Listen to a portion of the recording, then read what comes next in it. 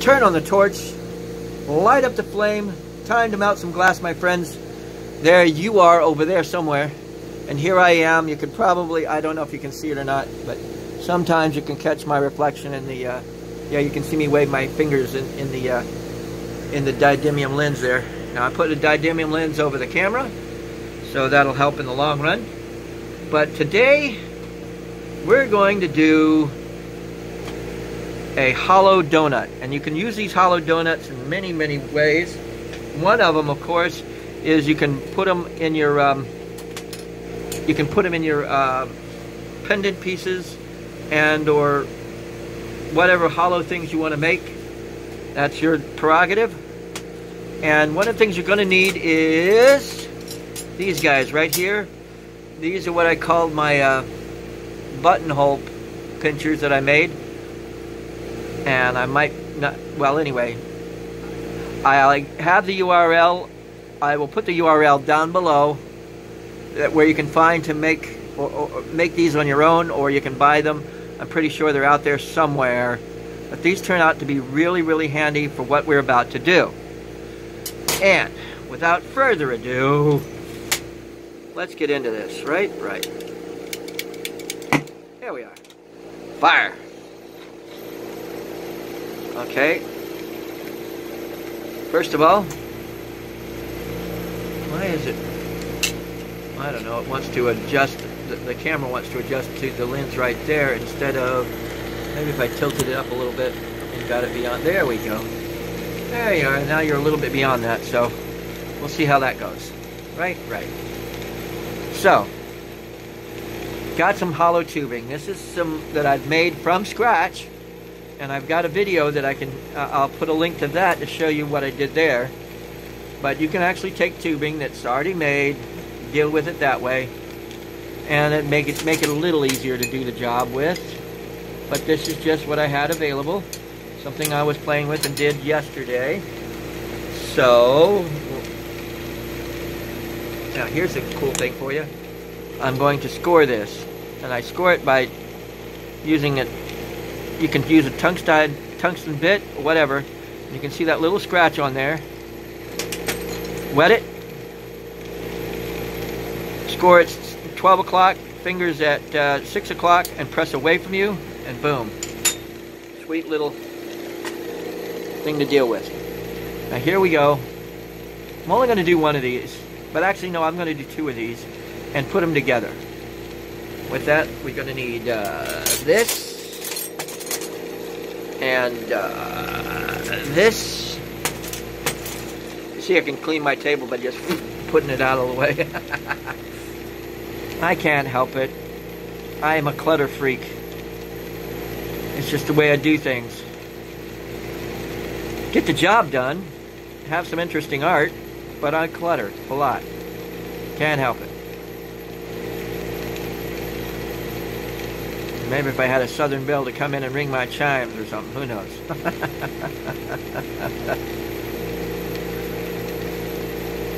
Might get a little better at one thing or another, right? Okay, here we go. I think it's warm enough now. I'm going to go ahead and blow that end off right there.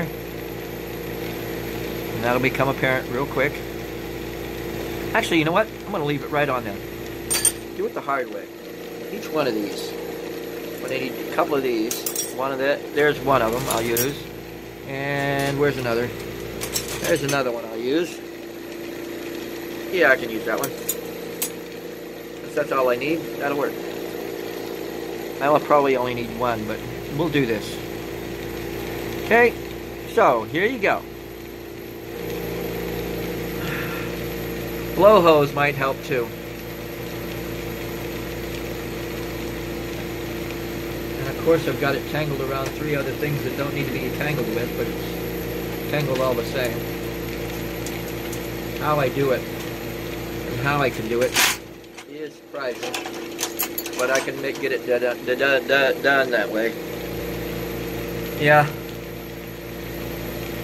I tell people you could put 30 pegs in a yard. 30 pegs.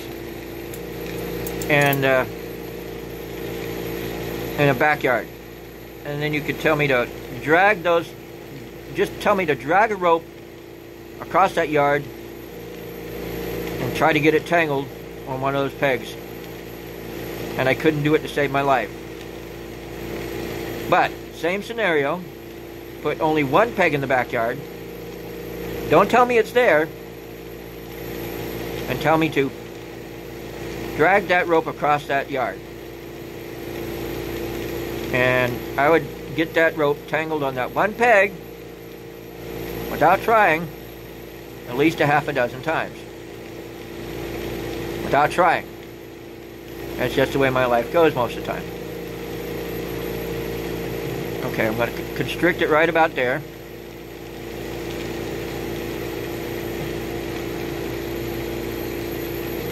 And then I'm going to make a nice round bubble here. Tap that off.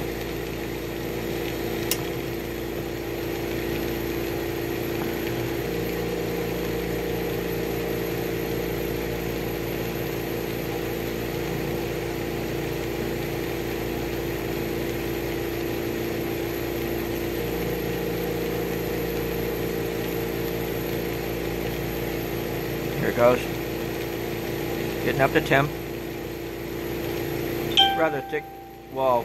Sorry about the noise. I'm using my cell phone for the camera, and it does make noises telling me, hey, I've got an incoming notice of some sort. But life goes on, right? Right. Get this nice and round. Keep it round. It's kind of heavy wall. I make it that way for good reason. It's more durable that way.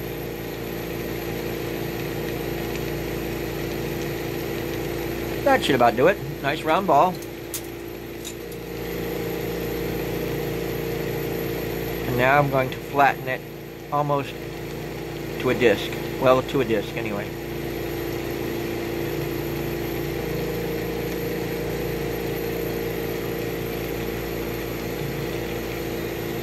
A little bit more, not much. But it's right about the right temperature and doing really, really well. Now, to get this baby right here. You ready?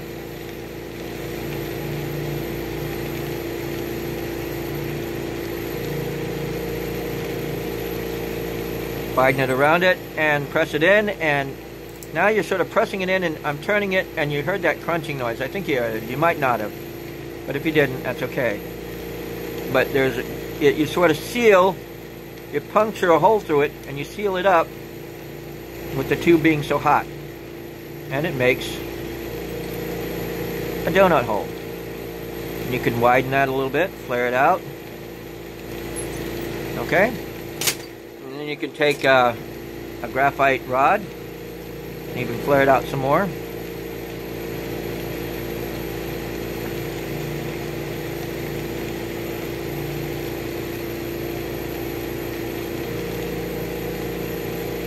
I'm going to make sure this rod goes all the way to it, so I got to make sure I heat it up quite nicely. There it goes. Okay. Now I'm going to blow that off of this piece right here for a short.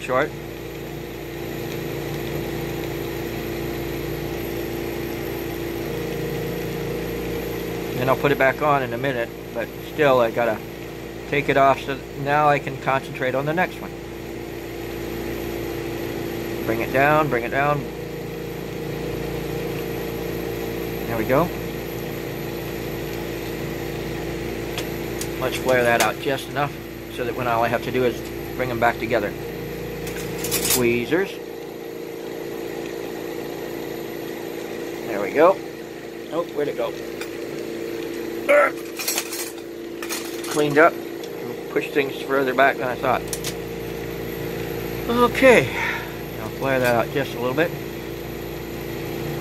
Now that one's ready to be attached in just a second. Now I could put it in the oven to keep it warm, but it should be okay for what I'm going to do. If not, you'll see later.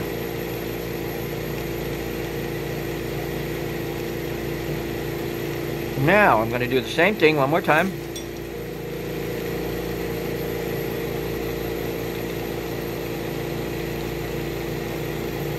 About right there will be good.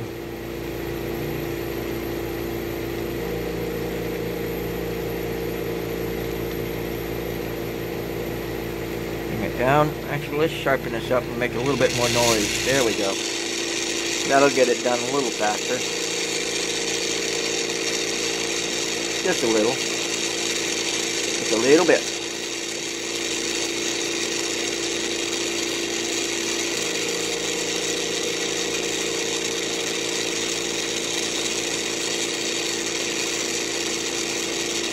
Constricting it out a little bit by sucking in.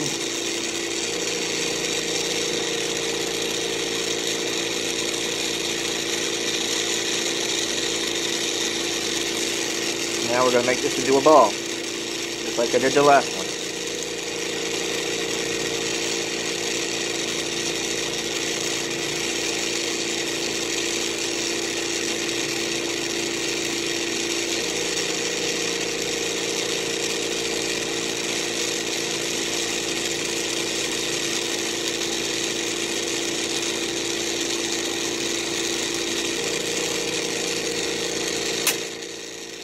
Oh, darn. Whoa, it's fell out of it. Life happens though, doesn't it? There we go. Just a little wider and thin out just here at the top.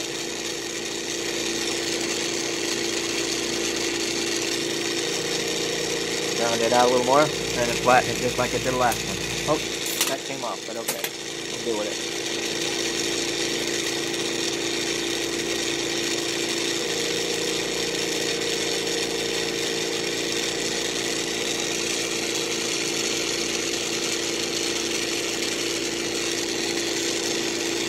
Nope, I already sort of sealed the two sides together. That was interesting.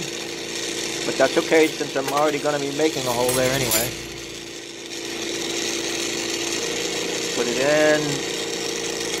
Break it down. Widen the hole.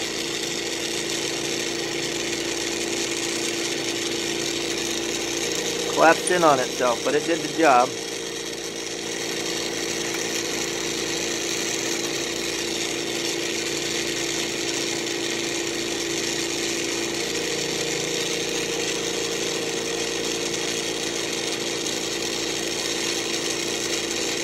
There we go. I think that should be a nice round hole. And you can sort of, again, ream it out a little bit with the graphite rod.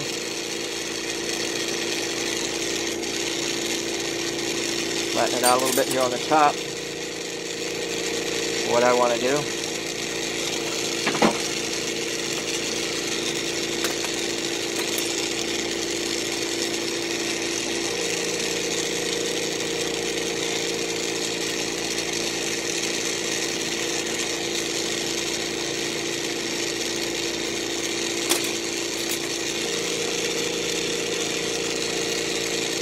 Got a little thick there, but doable. I'm going to leave it. Because I can, that's why.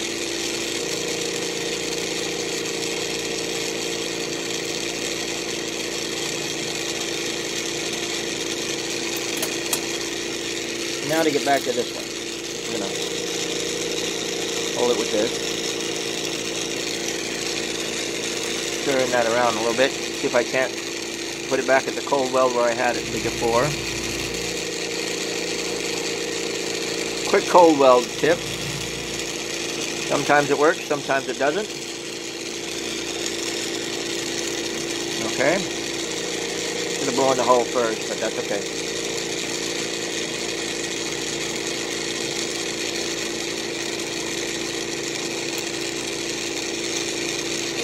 It cracked, but it's still in one piece at the moment. I think it's going to survive too.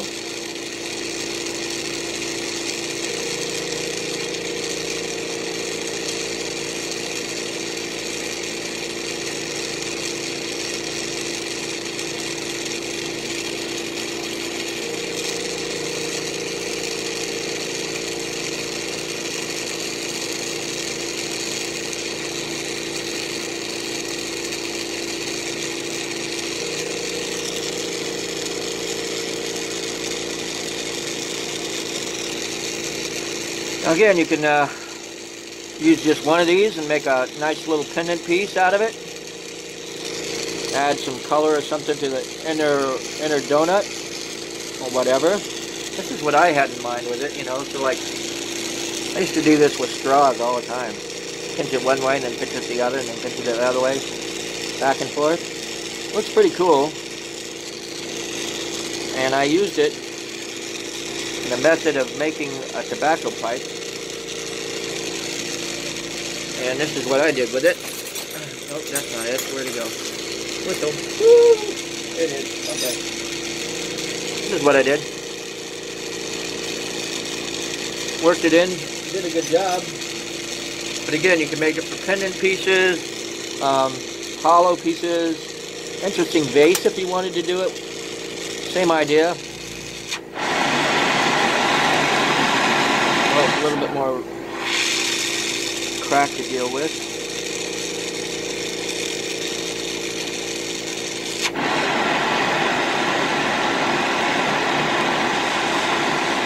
Gives you some ideas. Something to do that you didn't do 5 minutes ago. That's the whole idea of what I'm trying to do with my episodes here. If you have any questions or comments or what you want to do, give me a shout out down below. If you have an idea for an up and coming show, there's one more show that I have in mind that I probably will do very, very shortly, dealing with soft glass. And I'm actually going to take a soda bottle. Actually, it's a sparkling wine bottle, and I'm going to break it down and only using tools try to make rod and also try to make tubing to play with from scratch and see how it works. And you will see that in the next video, so something to look forward to. And again, if you have any questions, any comments or ideas that you'd like to see me try to do, the worst I can say is no. But 9 times out of 10, I'd have to say a good 60 to 80% of what I do is what people have asked me to do, or something that I feel like you guys really could get something out of it. Don't forget to click like, also click subscribe, guys. I am finally getting up there, and yes, this week I was going to, and I'm going to do it Monday, I promise. We're going to have a drawing. I reached over 3,000 subscribers, and it's about time that I had a drawing up for it. So with that, carpe vitro, and enjoy your day.